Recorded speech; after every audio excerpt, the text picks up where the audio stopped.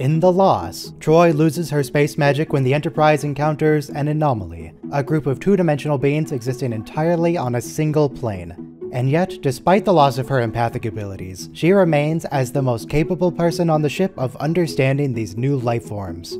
This is because she can truly empathize with them on a fundamental level, as she also is a two-dimensional character. This video is a joke and should not be taken to represent the opinions or beliefs of the author. Troi does have some excellent episodes like Face of the Enemy and Nepenthe. Troi is not for everyone. Consult your doctor before watching.